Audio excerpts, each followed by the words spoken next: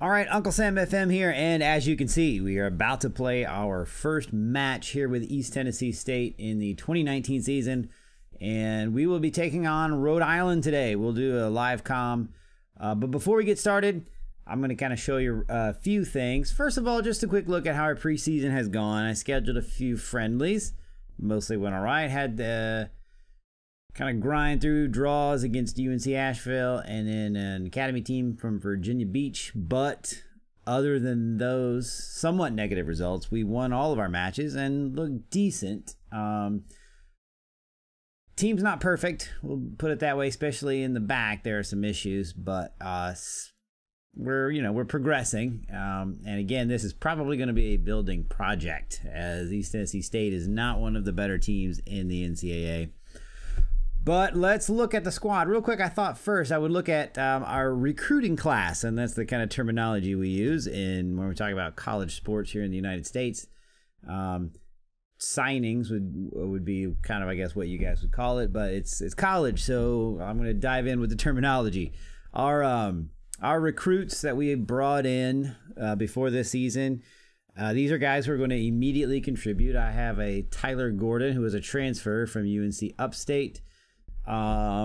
He's, not great. He's got some decent stats. Determination, not super. Some of the important stats that we look at are not great. I'd like for his vision to be better, but he's, a good tackler. He probably will start for us. He does have good jumping reach and decent heading, so I hope that he can kind of help us control the air in the back. And another transfer was Eder Lira.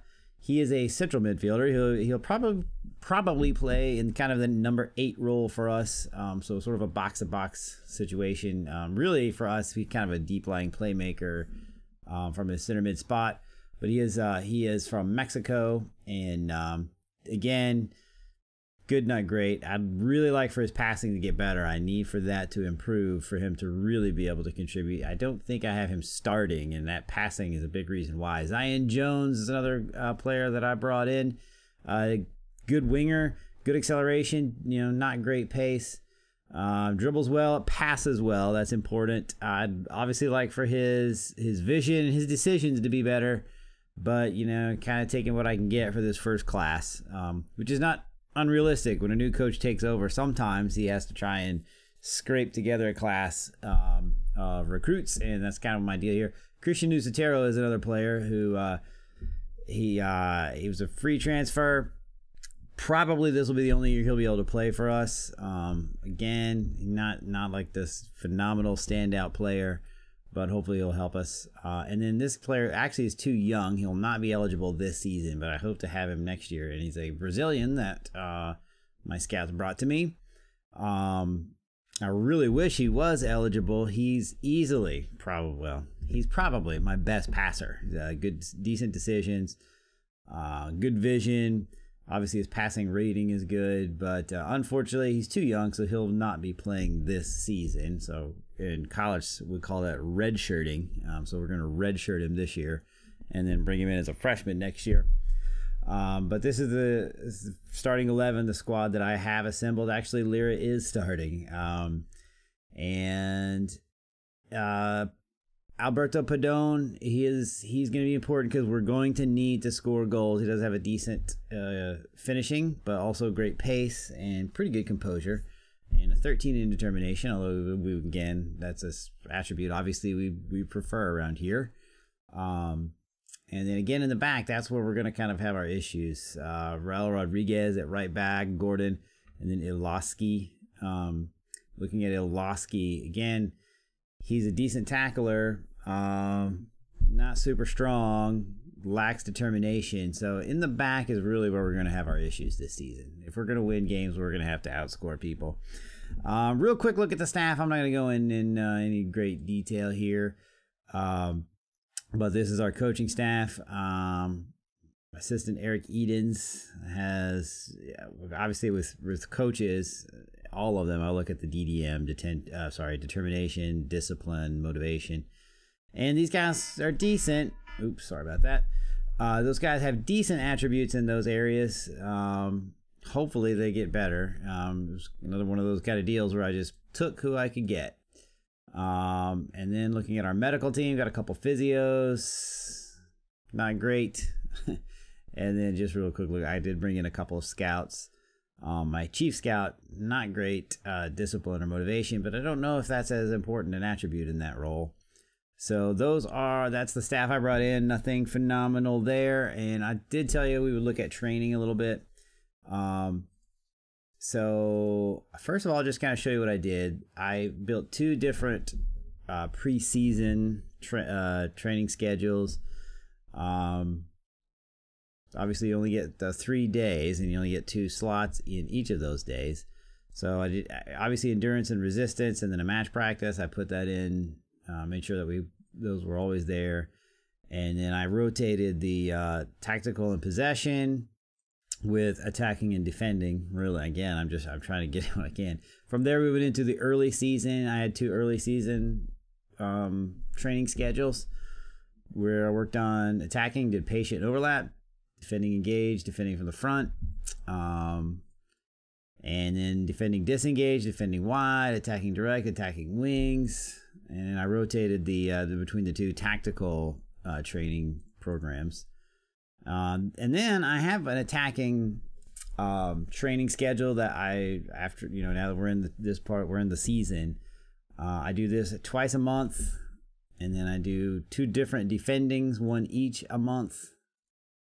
And then I have a mental that I get in for once out of those 5 weeks. And so I make sure I do 2, 2, and 1. I can't say that it's anything great. It hopefully gets the job done. You're obviously really limited with these amateur teams, and that's kind of realistic because in college, they don't get a full year's worth of training. So I guess FM wise, that's probably as close as you're gonna be able to get to recreating that dynamic. So what it's done tactically, we'll see. I am pretty close to being mostly fully tactical familiarity. But I still have a little ways to go with our roles, duties, width. Our mentality is not quite there yet. But I'd say we're ready to start the season. And our opponent, so we'll go all the way back to match preview here. And Rhode Island they look like they're going to be a little better than us. I've looked at their players. It's, kind of hit and miss. I feel like I can't really see much of their players, but my scout's opinion of their abilities, I think we match up well against them, but we'll see. You never know how these things go, and they are the favorite. So I'm planning on coming out slightly cautiously just to kind of see the flow of the game before we get too overly aggressive. But again, these early non-conference games, I'm really just trying to see where I'm at, what I've got look at my team, how they play together, and then start making some decisions before we go into our conference season. We'll look again real quick at that.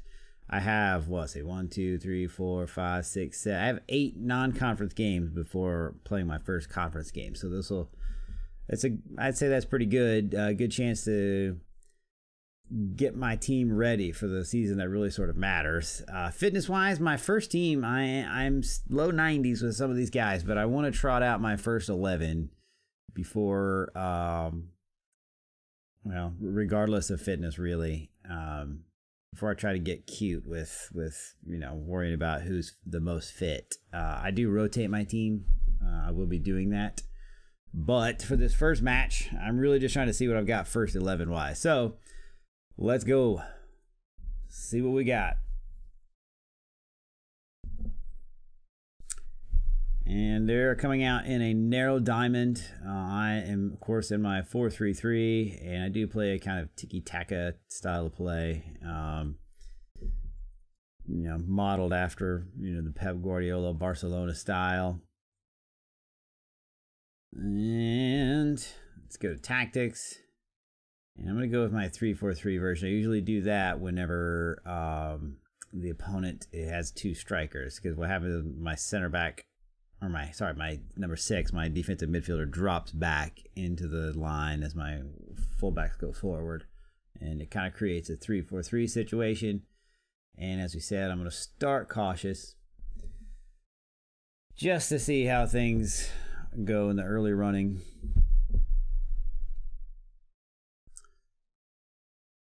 And here we go. We have a foul right away. That'd be great to get them into some yellow card trouble.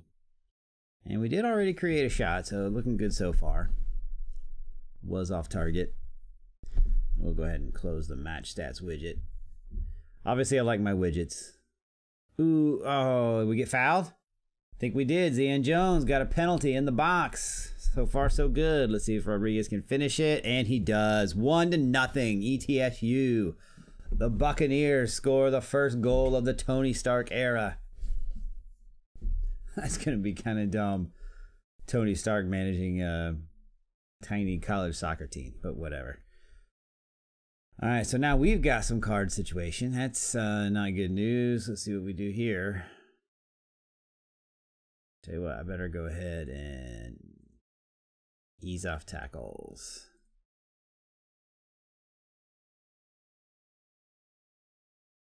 Oh, and we have a second goal by Zion Jones. He drew the penalty. Then he gets the second goal here. Chavez has it out wide. Drops it back to Barron, who is my number 6. And Jones. Nice finish. Nice cross from the number 6. Jones with the one-touch volley. And we go up 2-0. Yes, I'm going to keep that. And they did a shout, so I'm going to do a shout. Praise my team. Obviously, with a 2-0 lead, 20 minutes in.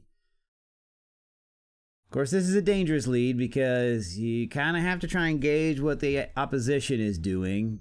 And Barron dropping back to Yaski, who lays it back to Santangelo, and we're circulating. Rodriguez now on the right. Crosses to Castle. Now I can't pronounce that guy's name. Chavez here at the left. Drops it to Halleck, who is very good. Padone. Halleck's shot is saved by the keeper, and looks like we get a corner kick. And that went to nothing. Cross into the box. Oh, and we have a third. Alberto Padone. And I'm probably mispronouncing that, but it is what it is. Nice cross to almost to the far post. Bounce to Padone, who put it away. Watch it again, I guess, to see if he's offside. He's a good yard and a half. Nice finish. All right. Well, this is how you start a match. We're a half hour in and up 3-0. That is how you want to start. My guys seem to be in good spirits. I am going to have to start subbing early. Ooh, with 5 minutes left. Ooh, header over the bar. Rhode Island does seem to be coming after us, but I'm set up for it. So, all right, that's a dominant half. 3-0. 13 shots to 2, 6 shots on target to their 1, 10 fouls. So we will go to the dressing room, tell the guys we are happy with how things are going. I am, fitness-wise, I am low. Do I want to start making subs? I'm gonna bring in Lucitero. I'm training him to move to the left, but I'm gonna go ahead and bring him in for Zion Jones. And my left back, I'm not...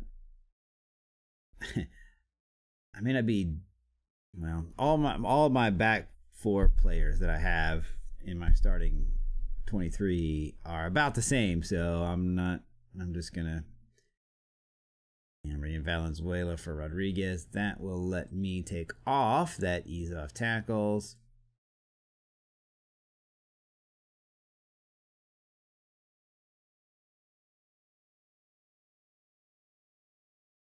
Then their pep talk. So then we have faith in them. And here we go. And so with that, I'll go ahead and mention, so in college soccer, you can, unless rules have changed, which they, I mean, I don't know, they may have. It's a free sub situation, and Iloski gets a yellow card, so they can sub in and out. I think it may have become just once. You can be sub back in once. I don't remember how it worked, but it used to just be free subs in and out, as often as you wanted. And FM, you can't really recreate that, but you can just do max subs. And so I have 23-man game day squad, all subs, and I usually use it. And like, we've got 25 minutes in here real quick, and I need to really start doing some subs. Derek Lee for Baron, and I'm gonna bring in Dave for Castellada, but switch those two. Player, one of these had ease off tackles. Yeah, there we go. And who else needs? I'm gonna take off Padone, bring in Maldonado, and we'll save a few other subs for the 80-minute mark. And the game's moving fast now. Nobody's creating anything. Just gonna bring in all the rest. I'm not gonna switch my goalkeeper, because if I have an injury, I want to make sure that I have a goalkeeper on the bench to bring in. All right, but that's all 10 outfield players subbed, which means we have as fresh a team as possible. Valenzuela with the cross. Beeson picks up a deflection on the shot, drops to Lee, out to Beeson, and they're just having a kickabout. Then we go to Valenzuela on the switch. To Begay. Oh, Maldonado's shot is blocked. We are now heading towards the end of the game here.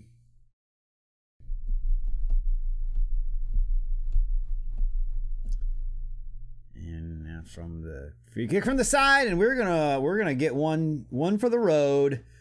DeMarco Delgado, center back, heads in the free kick. Boom. And that gives us a 4-0 victory. This is a good win.